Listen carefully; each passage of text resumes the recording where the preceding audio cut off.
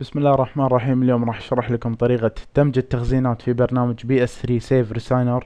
طبعا البرنامج اسهل من الاكسبلودر كلنا نعرف انه لازم تدفع فلوس عشان يعني البرنامج يكون مجاني. بس هالبرنامج راح يكون مجاني وبدون تثبيت، ما يحتاج تثبيت. طبعا راح احط لكم رابط التحميل بالدسكربشن. من بعد ما تحملون الملف راح يطلع لكم بالطريقة هذه انه راح يكون مضغوط. راح نفتح الضغط. بس قبل كل شيء هالملفين ما راح تحصلونهم يعني بالتحميل.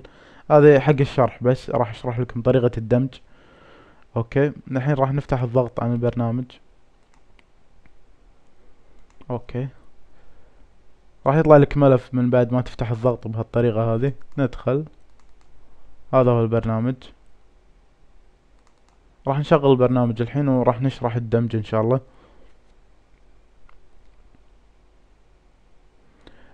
راح تلقى خانتين اللي هي سيف ريساينر وكستمايد بروفايل سيتنجز. قبل كل شيء راح نروح عند كستمايد بروفايل سيتنجز، وبتأكد ابيكم تتأكدون من شغلة اللي هي هذه الاكواد. راح احط لكم اياها بالدسكربشن بالترتيب. في بعض الناس تنزل من منتديات فما يحصل هالاكواد بالبرنامج، فلازم تكون موجودة. فراح احط لكم اياها بالترتيب: 1 2 3 4. الاول ما راح يتغير، احسب من ثاني واحد يكون الاول. راح احط لكم اياها بالدسكربشن بالترتيب، بس انسخ وحط اذا ما حصلت الاكواد. بس اذا حملته من الرابط اللي تحت المقطع راح يكونون موجودين ان شاء الله.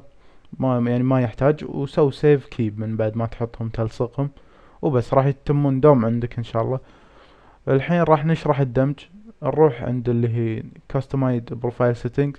راح نختار هالكلمة. الحين راح نفتح التخزينة اللي الأصلية اللي مو مهكرة طبعا. هذه تخزينتي الأصلية أنا. راح تختار الملف اللي نهايته SFO، هذا هو. بعدين تختار Save As Profile 1. اوكي، الحين نروح عند Save Resigner مرة ثانية. File Open. والحين راح نختار التخزينة المهكرة ان شاء الله. بس دقايق. هذه هي التخزينة المهكرة. تختار نفس الشيء الملف اللي هو نهايته SFO، هذا هو. Open مرة ثانية. بعدين تختار بروفايل 1. بعدين تسوي ريساين وراح يدمج لك التخزينة. هذا الحين راح اسوي ريساين. اول ما يطلع لك اوكي يعني خلاص دمج لك التخزينة، انسخها وعلى فلاش وودها البلاي ستيشن وبس. هذه الطريقة. ان شاء الله المقطع اللي بعده راح اشرح لكم طريقة هذه طلعت لنا اوكي. المقطع اللي بعده ان شاء الله راح اشرح لكم طريقة تغيير ريجن التخزينة. يعني تبي تحولها مثلا تخزينتك اوروبية ودك تحولها امريكية والعكس صحيح. راح اشرح لكم بالمقطع اللي بعده، بس ان شاء الله احصل دعم على هالمقطع. واذا شفت الدعم يعني باللايكات ان شاء الله راح انزل لكم الشرح بعده. يعني اذا شفت اللايكات وصلوا 20 لايك راح اشرح لكم ان شاء الله المقطع اللي بعده طريقة تغيير ريجن التخزينة. والحين خلنا اوريكم التخزينة المهكرة. بس سكر البرنامج الحين. روح حق ملف التخزينة المهكرة.